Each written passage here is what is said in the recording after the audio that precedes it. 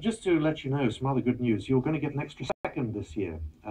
Because the Earth's rotation is slightly out, we get an extra second at the, what is it, 30th of June? Yeah, a leap second. And we asked earlier what you'd be doing with your extra second. In response to your request, with my extra second, I may spend a day or two in Kings Lynn.